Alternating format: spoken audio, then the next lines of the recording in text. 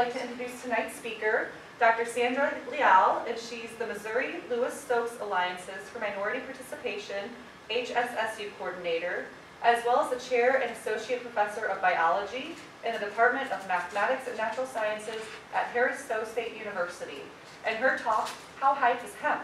Harris-Stowe students are putting cannabidiol oil to the test. So please help me welcome Dr. Leal. Thank you. Happy to be here. I see we have a range of folks, and I'm really glad you're here, and I'm excited to share our story. It's a story in progress. Fasten your seatbelts. I'm going to start giving you some background. We don't have seatbelts. I know, but you know what?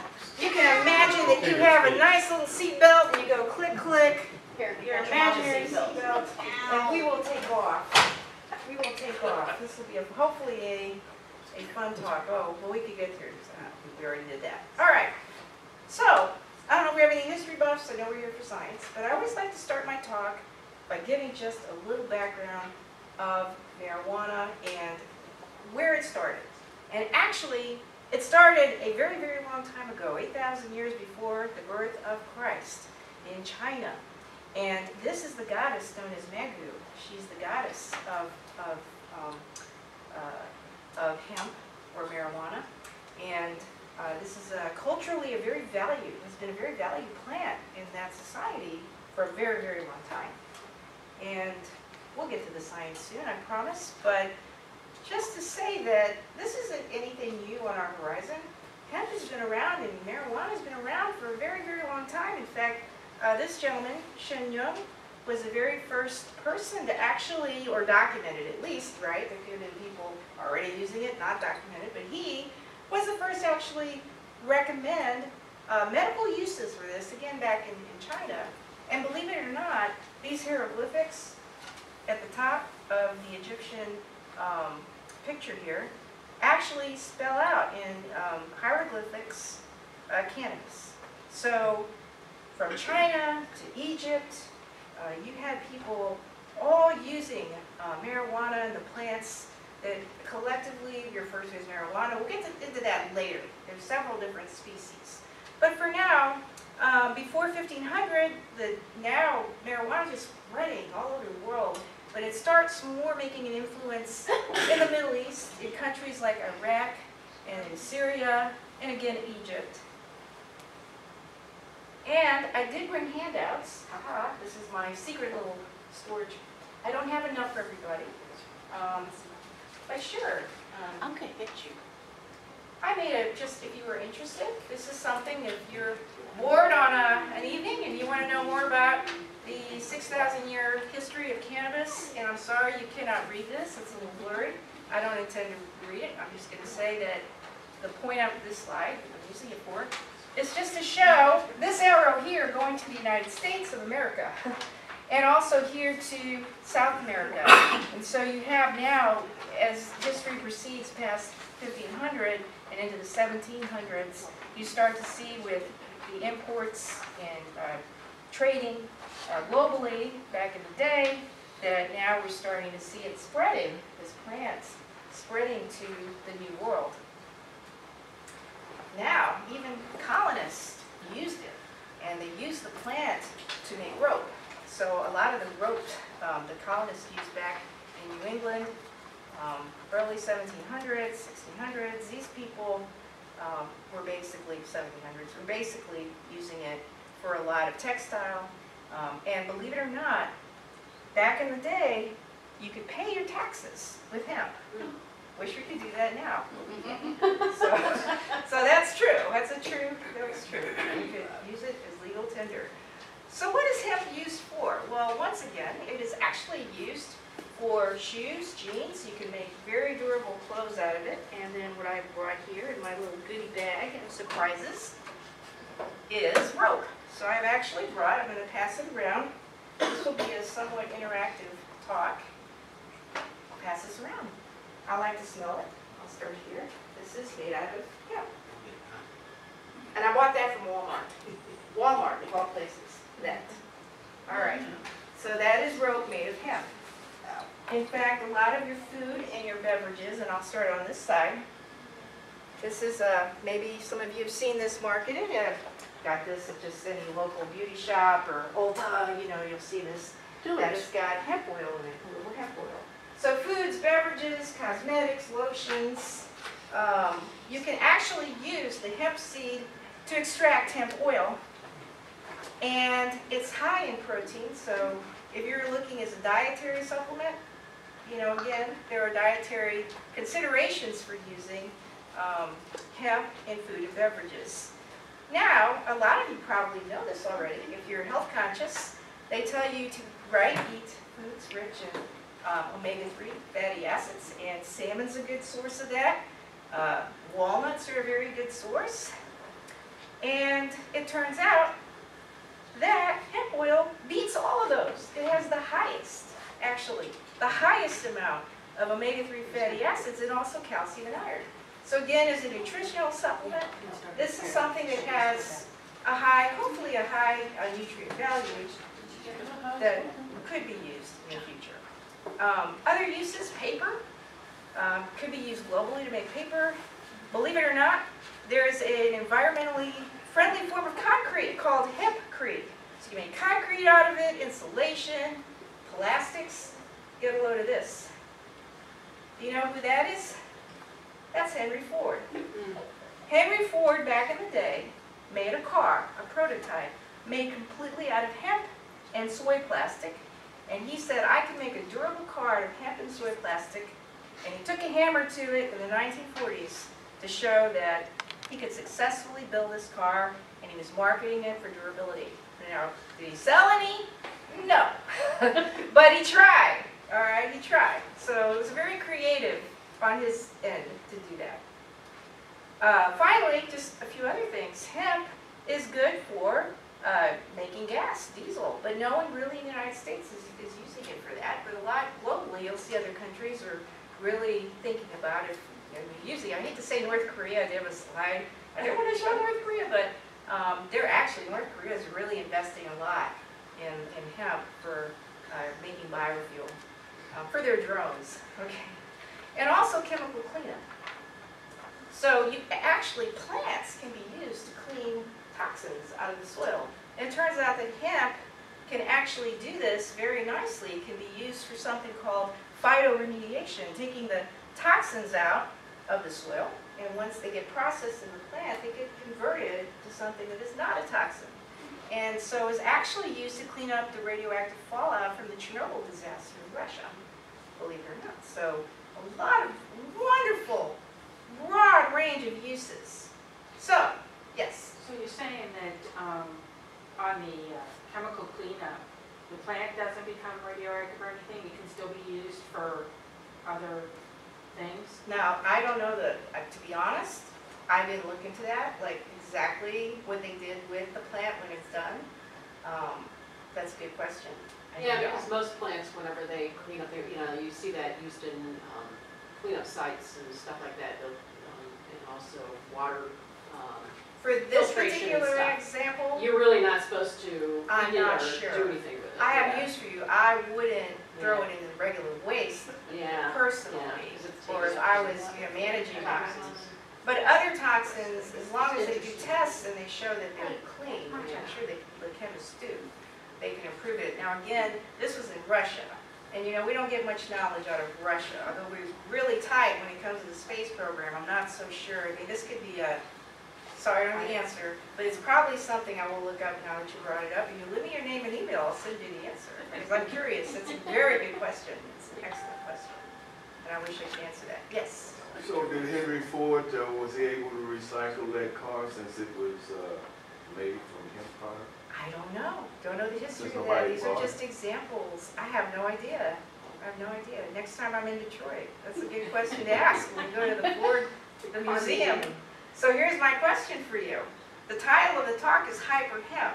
So I'm going to ask you guys collectively, did you believe everything, sort of? I just told you. You had great questions. So do you believe now hemp can be used for, you have to believe it. I wouldn't lie. Of course, it's used for great things, right? Here's the cross-section of the stalk, and it's used again for all kinds of manufacturing, from the rope I passed around to paper bags, shoes, biofuel, yada yada. Hyper hemp. I said hemp. Sorry, I'm trying to. It is hemp. Yeah, I believe all that. Yeah, it's great. Hemp.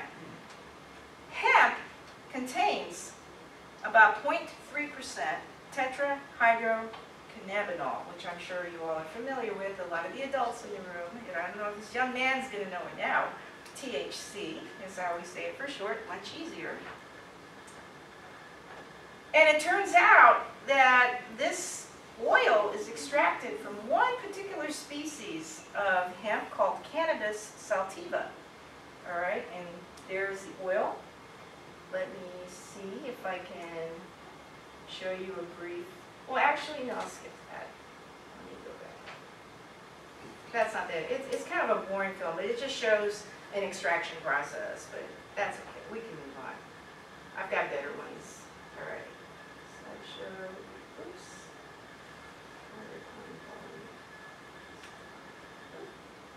I'm just getting familiar with this thing. Okay, slideshow. Where's from current slide? Oh, from beginning, not from beginning. Down on the bottom. Oh, it's a little different from mine. From current slideshow.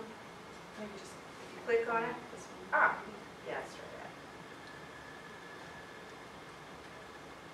Yeah, you're on 13 now. Okay. Enter. I'm reading. Oh, it's just different from my computer. Sorry for the technical difficulties. From There it current. is. Oh, that's it. Thank you. Oh, thank you. Sorry, everybody. All right. Moving on.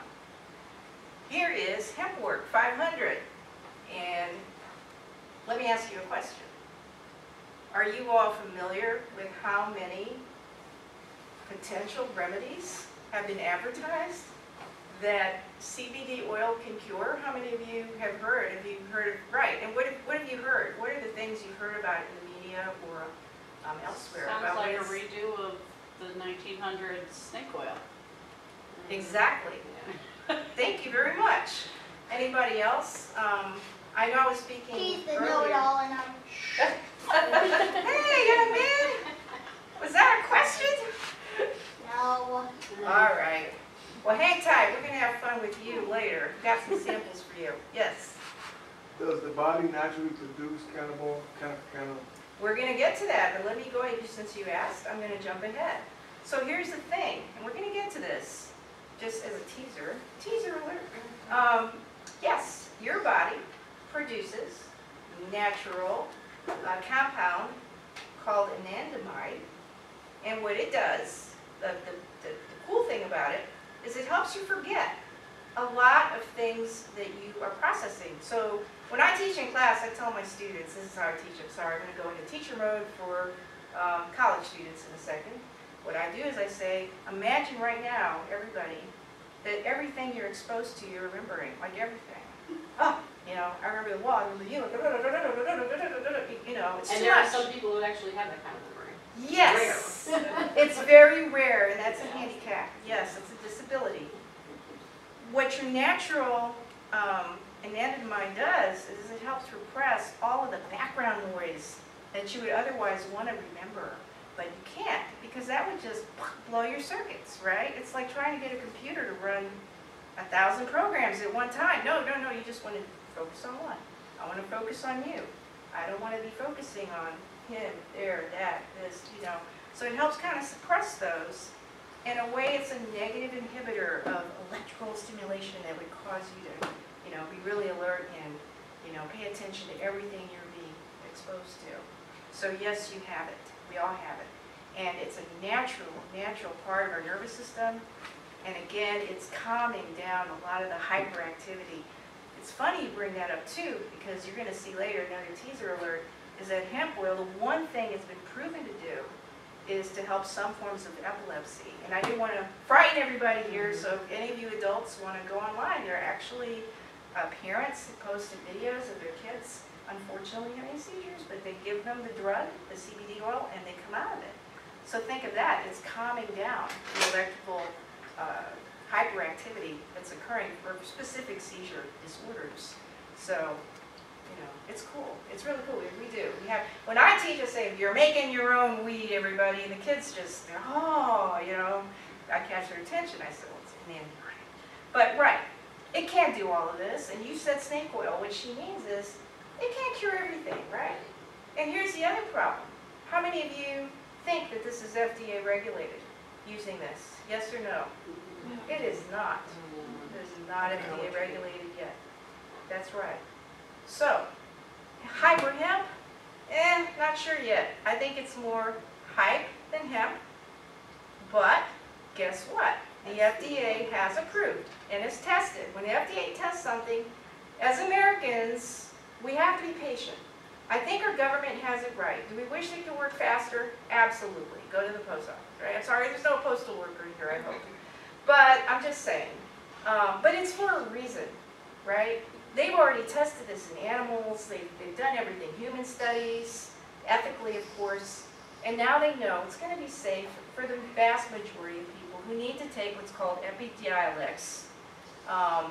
And that is a first approved CBD oil that is used to treat epilepsy. So if we're patient, you know, these will come out and will be more trustworthy. That real hardcore science was done. FDA did it. For, you know, now the latest thing is sleep. The latest hype, I guess, is that it is really effective for sleep. Again, it would be patient, and if you have a sleep problem, be patient. Hopefully within a year or two, as it's getting, you know, everything's just getting more and more, it's getting more popular. Oh, I know that young lady. She works at my school. Hey, I'm so happy you're here. Thank you. She's from Harris-Stowe. Thank you for coming. I might have been incognito. So they're looking at deep sleep? Is it restoring deep sleep or? We're going to find out. I'm not really sure. I think it's restoring people who just, it could be REM. It could be REM. We're going to use it for fly. Again, you are asking great questions. Your I slides have ahead of me. narcolepsy, so this is a particular. You know, that's a good question. Deep Because sleep it is combines lacking. the epilepsy with the narcolepsy issue in the sleep. Yeah. And I have to be an expert on this because we're going to be applying for a grant. And actually, one of my students, I'll cheat. I'll go ahead. I'll show you right now. Because you brought it up. Let's see. What did I do with my toy? Ah. This is like my last slide. But since you brought it up, I'm going to pass this around. I'll start. Well, since you asked, pass it around. Everybody get a chance. Since you asked the question. These little tubes hold fruit flies. One fruit fly in each tube. One fruit fly will go in each tube. And what this does is, you see it's a circuit board. This, every time they cross through the middle, it sets up, it breaks the circuit. It's hooked up to a computer program. And so every time they break the circuit, that means they're awake. They're going back and forth and then break the circuit. Counting their movements. Yes, it's Got it. counting their movements. Yeah. And the software gives you a plot. And when they're sleeping, hey, they're sleeping. They're not moving around. So that is what we're using actually fairly soon to see, feed them the CBD and see what effects it has on their sleep patterns. And you raise a good question. What area of sleep, you know, what kind of sleep will it affect? Could we get sleep mutants genetically and see what happens if we physiologically get, you know? So we're really excited about that. So I'm sorry you have that. I had a friend who had that. She was my friend in grad school. It drove her insane. I'm there. Oh yeah, I felt so, yeah. It But was I've done that really with rough. rats and mice. They do their grid movements and Yeah, you're not exactly. counting psychoactive. Right, right, absolutely. Neuropharmacology background too. Sweet, me Yeah. too a little bit. Great. Great, my postdoc, yeah, it's SLU, it's SLU. SLU for you. Yes. And I've got a little SLU slide in here, you'll see in a minute. It's gonna be cool. It's got my SLU Billiken, he's got a blue shirt on, so, oh well, I gave that away. Go Blues, right? But this came out just last week, May 30th, just last week, right after Labor Day. The FDA actually, and the hemp industry, had a big hearing on regulating CBD, and they're now really getting more serious about how to classify the products with CBD in them. And so I tried to get you all a handout for that, but I couldn't find it, so, but I tried. But if you're interested, again, this is something you could look. So, all the controversy, I mean, so far, there's a lot of promise, right, for CBD oil. So, well, why? Well, that's why, right? has always had, I mean, you all know this, it's always had a negative connotation. I'm from Texas. I know stories about Willie getting pulled off I-35. All right, my brother-in-law is an assistant chief of the Austin Police, so I've heard these stories.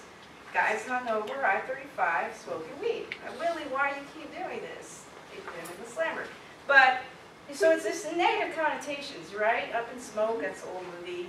A lot of artists, Bob Marley is a little associated, reggae with he smoked weed. Puff the Magic Dragon. Yeah, I had no idea when I was a kid. I played this record all the time. I had no idea what it meant. Yeah, I'm sorry if you didn't know, but supposedly Puff is puffing, you know, and it was in the 60s, you know, the drug revolution of the 60s. For that young man, he's just a beautiful record, and he's just magical. So we have to break the stigma, right? We have to break the stigma, because the whole taboo thing just tells us we need to be educated, that's all, right? That's what education is, power. You know, it's power. Education is power to break the stigma. And this is showing that the stigma is starting to break. Because this is from 216, and I put a little smiley face on Missouri, showing now medical use, or at least medical use has been approved, right? The darker green is medical and rec, of course, Colorado, California. And so you're starting to see a wave of acceptance and hopefully less stigma. One could argue, I've heard this before, I'm sure you've maybe thought of this, drinking alcohol is probably worse than having a smoke. I don't know. I don't do this. I'm a goody-goody. I've never touched it. But, you know, it certainly is going to have some benefits when used properly. So, a refresher. Remember that cannabis sativa, what we're talking about today, this is the kind of weed that is cultivated for hemp. And the reason the United States lets us have this, like in St. Louis today, right? You can go anywhere you want, Crab Adam, yada yada, is because it naturally doesn't contain much of the psychoactive compound, which is the tetrahydrocannabinol, or THC. It's only 0.3, and they say that's fine, because it's only got 0.3%. They don't, turns out you don't take the leaves, you just take the stalks, and you compact them down, you send them off to whatever mom and pop shop, startup who's starting their own business, or big company, and then they extract the oil from there. That's why it's legal. They are not using cannabis indica. This is the one that's cultivated for medical and recreational uses, and it's going to contain a lot higher amount of this THC, 2 to 20%. All right, and it's also mainly from the buds of the flower and the female buds of the flower of the buds. So it's a whole other, I hate to say animal, we're talking about plants, but it's a whole other application for that species. What are cannabinoids? Well, it turns out when they take hemp and they compact it and they extract the oil, it's not clean. So let me warn you, for those of you who want to go buy some, and I brought some and passed that around too, it's legal. I'm not in any trouble. This is totally legal. I've got 2 flavors. And I got this really for Harris-Stowe because we're working with this in the labs. So I'll start with you to be fair, give everybody a chance if you want to open and smell it. It's an oil, so you have to dissolve it. I'll start with you. You're welcome to open and smell it. One of this is in hemp oil, and the other is made in peppermint. I think coconut oil. And so, what I'm going to warn you about, each of those, how much do you think they cost? $50. You're absolutely right. $50. $54 at Mr. Nice Guy. Oh, gee, well then I got a break, huh? I didn't have a coupon. Well, let me tell you what. Be very careful. Don't order from Amazon. I'll tell you already. I learned, don't order from them. They're not selling very good stuff. This, I'm not even sure about. It claims to have X amount of, thank you very much. So he is a former biology teacher, and he's right. It's not that pure. So for us to do experiments in Harris-Stowe with our model system, which we'll get to soon, the fruit fly, I have to order for the Sigma chemical, Yeah. like an ultra pure form of it. And they have to do extra work to get rid of all the impurities. You're absolutely right. So you see what my problem is with this? There's impurities in there. So how safe is this stuff? You know, people are like taking it all the time, right? For stuff. So I want to wait for the FDA, but you know. So anything else here? Not really. All right. So I will show a short video. And why? Because I want to let you know there's a history of cannabis in St. Louis. I bet you didn't know that. But we have a rich history. And that rich history, you'll see in this film, Dr. Lynn Howlett, actually who I met, almost worked in her lab. She was the first one to actually show there's a receptor for THC. But I'll probably go over your head for some of you because I know not all of your scientists, so hang tight. I'm going to explain that in a second. So let me show you this film.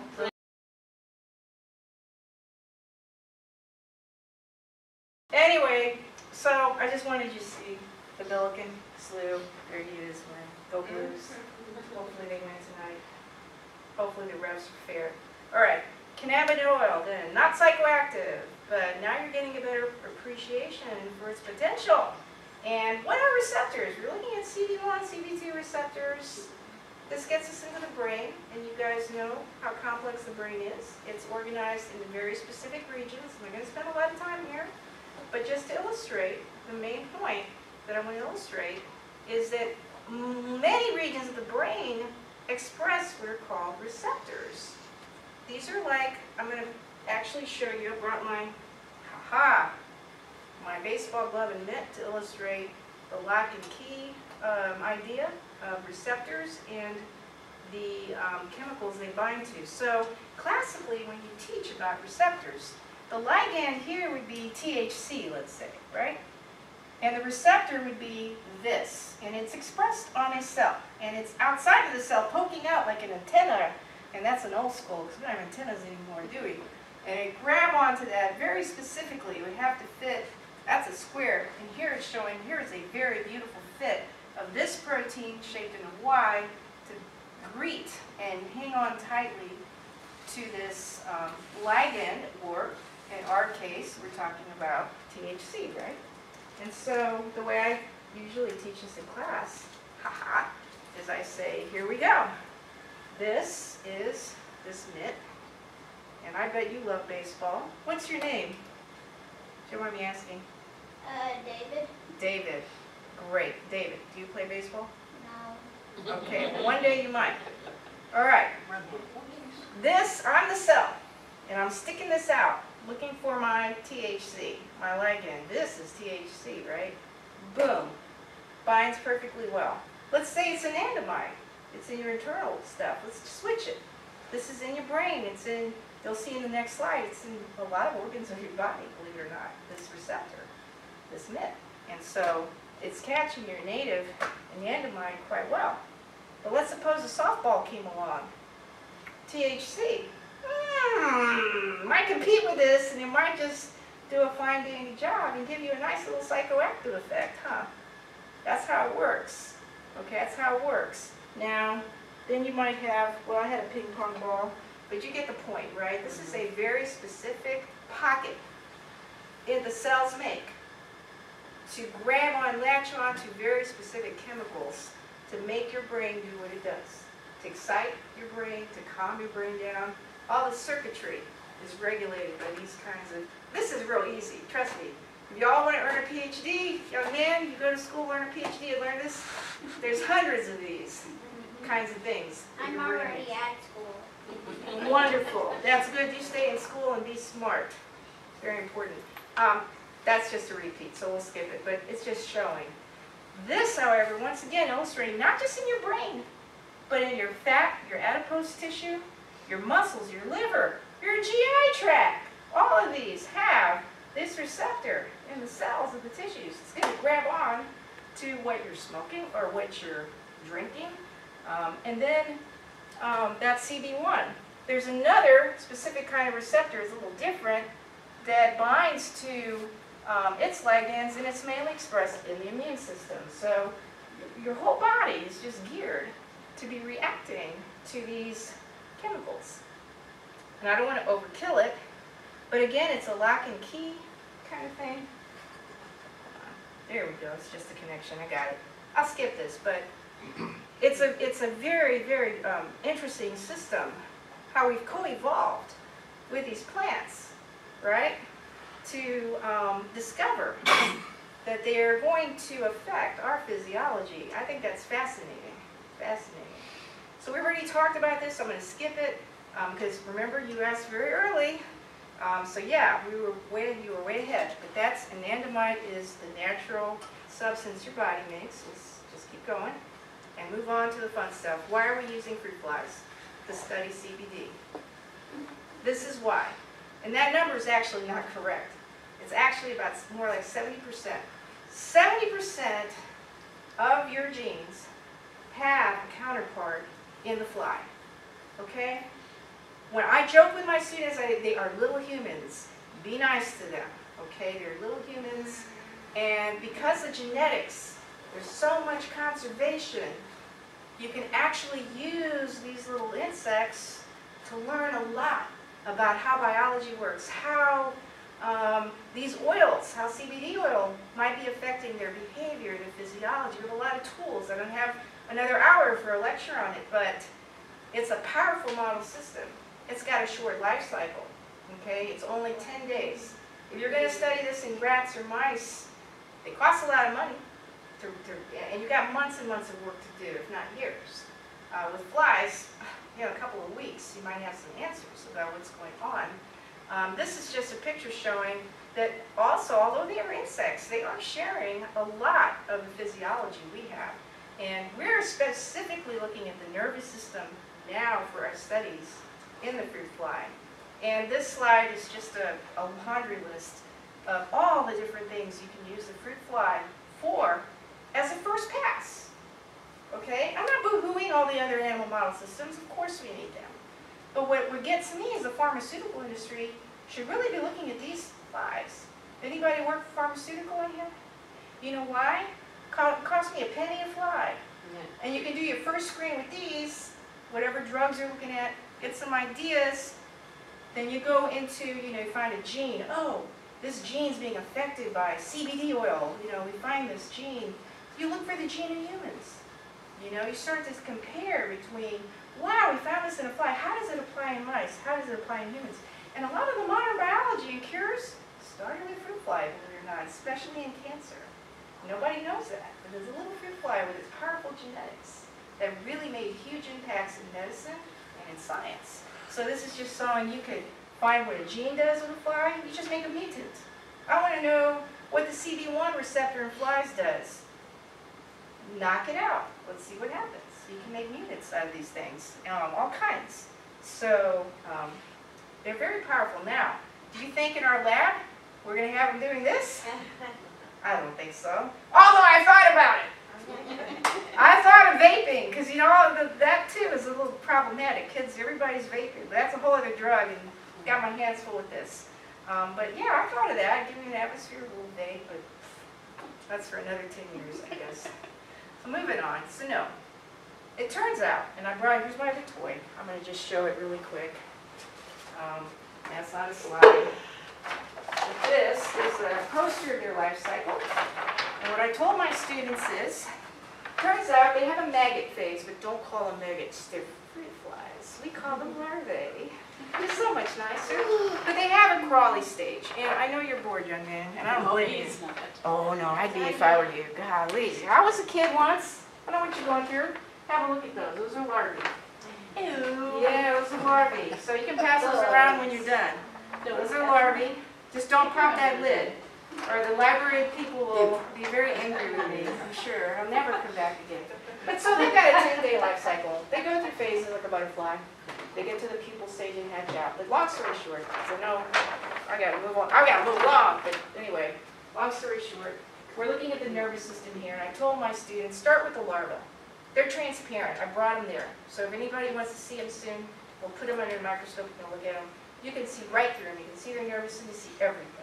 And let's see if they have any problems. And so we're looking at the nervous system. This is just, for those of you I'm sure a lot of you know what neurons are, but for those of you who just want a reminder, they're like little circuits and they just send electrical signals, right?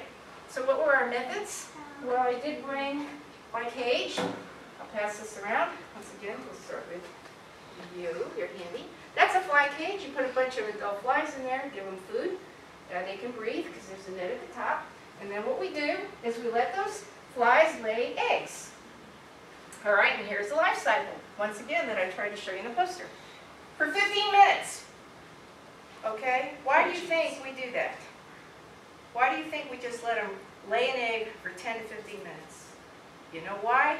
Because we let them just lay eggs anytime they wanted. They'd all be different ages. It's just like going to Barnes Jewish, the paternity ward, right? And Mama A had the baby at 7 a.m., but Mama B had the baby 2 days later. Well, it's humans. It's not a good analogy, but what I'm trying to say is we do it in a short time so they're all the same age. And then as they mature to this area, they're all about the same age. If you're doing a study, you got to be tight with your ages. Because in the Drosophila world, if we're off by so many hours, we're actually looking at a preteen versus an 18-year-old. And that physiology could be very different for those of you who are parents, right? It's the same here. So I always tell my kids, no, there's got to be a tight collection. And then you let them mature, and we take them at about the 3rd instar stage. Now, we do this either with those cages, or what you'll see today is I'll actually brought, we can also do a 15-minute egg lay. I'm going to pass all these around. This is CBD, 0.002 mg per mil CBD. And you can see they ate it, no problem. They ate it, they developed well. We dissolved it in coconut oil.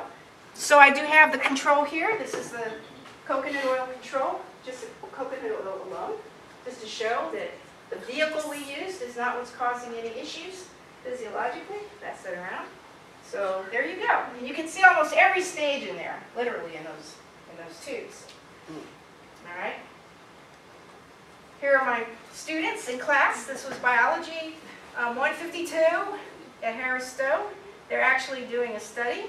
And I was going to show you a film, but I'll explain. We're running out of time, but I'd like you to play on the table there. What larvae do? How many of you ever played with a slinky? You know what a slinky is? It's got that movement. Okay, well imagine a sinusoidal movement, or that old inchworm. Remember the inchworm?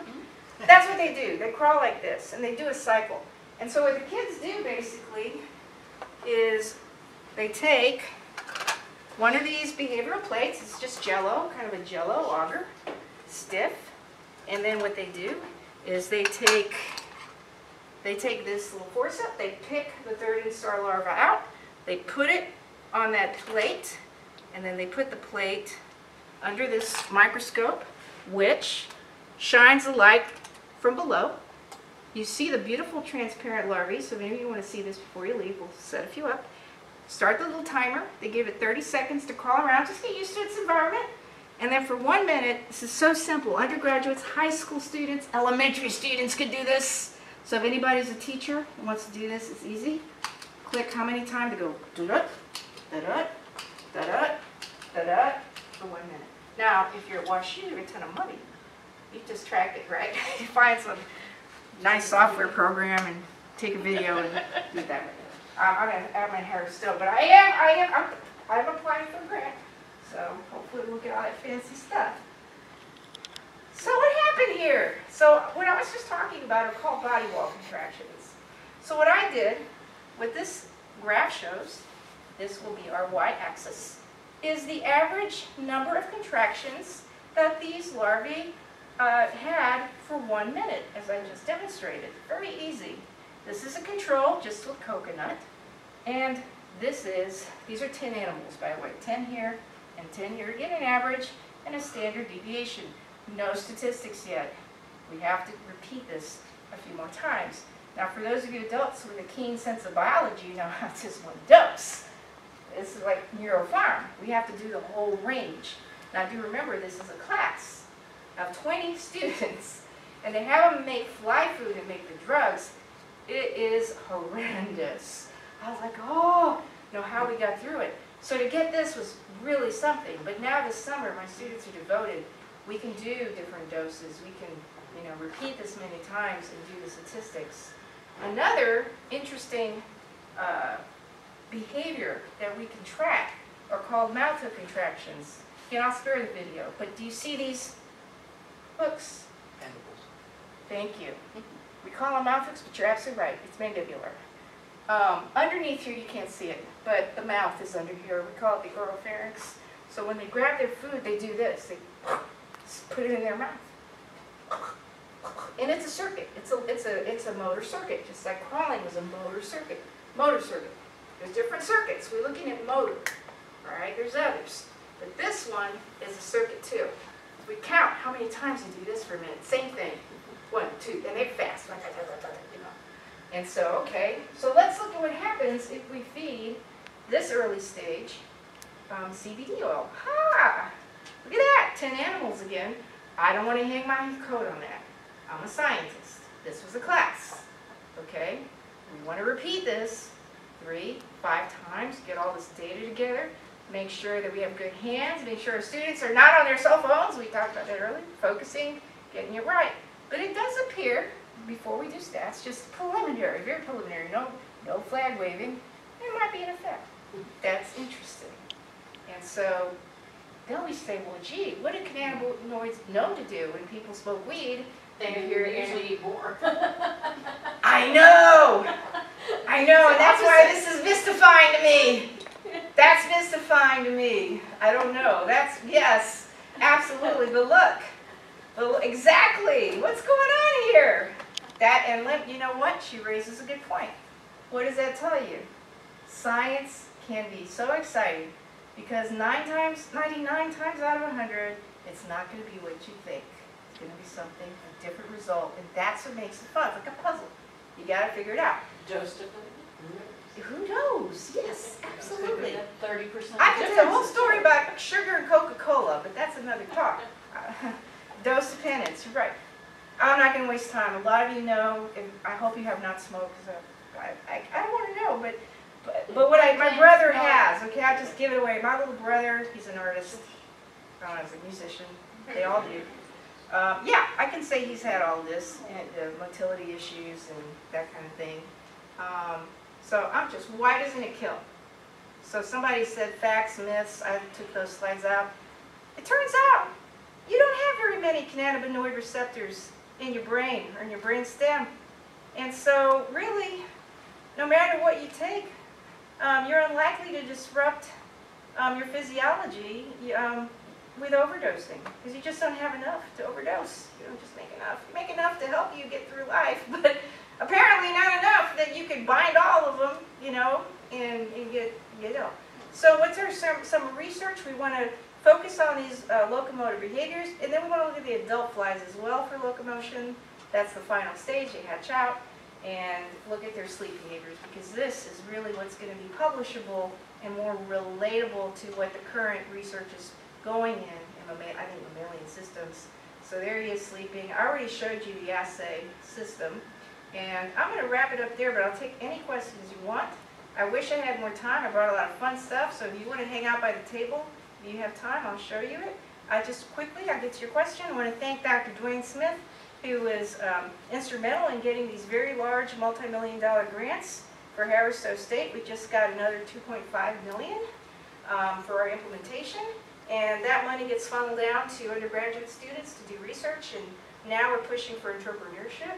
And so we're all involved. I mean, he's the one who got it, but everybody helps write, and it's a team effort. So I'm really proud of our school and of our department and Harris-Stowe for letting me play around, letting me do what I want. My administrators don't care. Have fun. Just do it. Teach well, and we don't care. We'll get you a lab. It will happen. So I know it's happening soon. So I want to acknowledge in the National Science Foundation, of course, and my class, who did a great job.